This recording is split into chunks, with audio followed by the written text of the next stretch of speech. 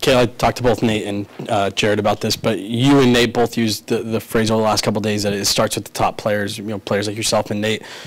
2 goals for you, a goal for Nate. Just what can you say about Nate's performance and your kind of mindset going into this game?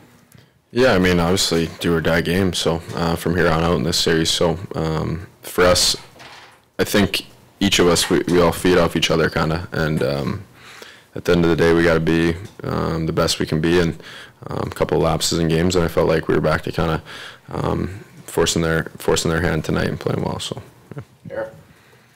What do you think was working so well in your eyes on the power play today? I think I've been taking a look at it, but again, just moving feet and quick puck movement. I felt like once we were getting pucks, it was right on and off the stick, and trying to avoid a little bit of their pressure. So again, same kind of having that different mentality of that attack mentality, and not trying to back down or trying to look for the perfect play. Questions? Nick, go ahead.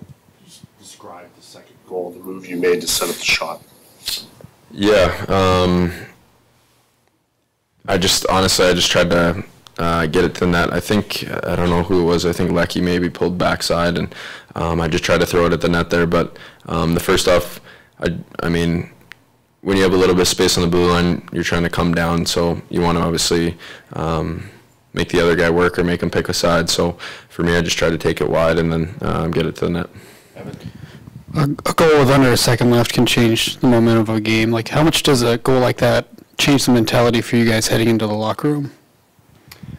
Yeah, it was huge. We didn't want to be down 1-0 coming into the second, and I felt we played so great the first period, just spending so much time in their zone, creating good chances, and great feeling to capitalize on that and get a little energy, and coming into the second with that.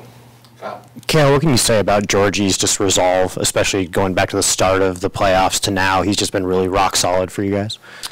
Yeah, I mean, playoffs can be unique. You can have off games sometime, but it's about how you recover and how you're mentally strong enough to bring it back. And obviously, going back to last series, it was a tough first game for the whole team. It wasn't just him. So, and then he just completely picked it up and changed his mindset in the second game, and he's been awesome for us since. So, again, that just goes back to that toughness and the mentality that doesn't matter anymore. You're kind of just going day by day. So, yeah. Alex, a lot of the talk heading into this game was about how you guys had yet to play with the lead and trailing at every intermission, first and second, things like that. Does your mindset change at all when you have a lead versus when you're trailing? For example, third period, you guys are up 2 goals, you give 1 up. Does that change at all for you to know that you still have that cushion?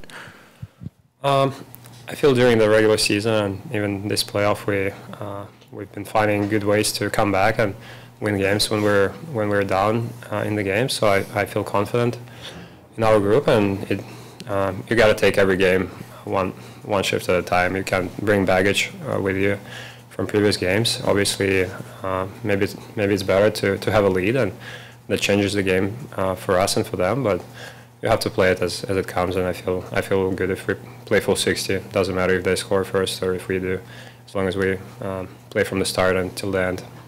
Last one, Nick. Just, Cale, you've won this thing. I mean, can you describe when you get a team like this and you know the opportunity's there, just the desperation to not let it slip away? Yeah, obviously it's tough. You're playing desperate hockey now. Everybody's got to play on the edge.